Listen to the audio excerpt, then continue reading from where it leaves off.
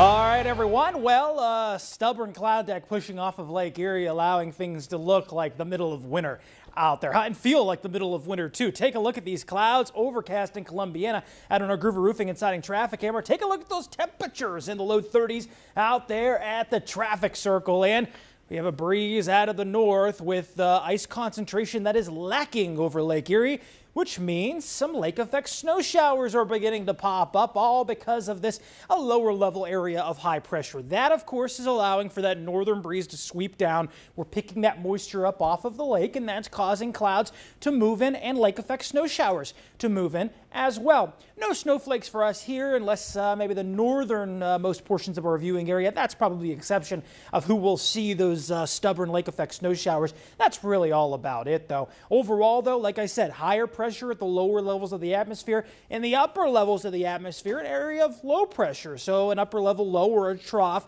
continuing to dig across the Great Lakes and across the Northeast. When I say it's digging, I mean it's strengthening. So we'll continue to see that movement off to the east. Look at some of these temperatures. You can clearly see where that low pressure and high pressure are across our national map. There's that ridge or area of high pressure aloft across much of the southern states. There's that low with temperatures in the low 30s at the airport. Across our 5-county viewing area, temperatures very similar, even some upper 20s in northern Trumbull and Mercer County. Take a look at these numbers in comparison to what we felt yesterday. I posted this on my Facebook page yesterday. I said we're going to see these numbers tomorrow, but there's going to be a negative sign in front of that, and that's coming to fruition. 17 degrees cooler than this time yesterday, and how about that breeze off the lake? 20-mile-per-hour sustained winds in Cleveland, 16 here at home. And that's making things feel like the low 20s across our viewing area and across the region. No better than about 33 for the high today as we dip into tonight. 6:17 the sunset, and we'll fall back into the upper teens. Certainly feeling like early February out there. Now, I know we had a sunny forecast for tomorrow, but I think with the latest modeling and the way that the winds are projected, I'm expecting more of a partly sunny to mostly cloudy day for tomorrow.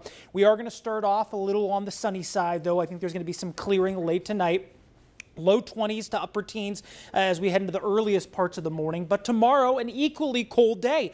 We're going to stay in the low 30s, no better than about 33 or 34 across the area. And I think there's a few more clouds than what our futurecast here is projecting. So not going to be a cloudy day. I think we'll see a little bit of sunshine, but overall is going to feature a few more clouds. A lot of people asking about the snow, and we'll talk about this in the next half hour. Yeah, we still have a chance to see a few more snowflakes out there, but the next 7 days not featuring any precipitation, Jen. And as we head to the 10 to 14-day outlook, looks like a little rain will mix in. So the first half of March is going to be snow-free. Still, though, you saw that 30-year average of April 8th. That's our last measurable snowfall. So still have a few more days after this 7-day forecast before we can absolutely say we're done with the snow 100%. But a real nice 7-day forecast here, especially next week.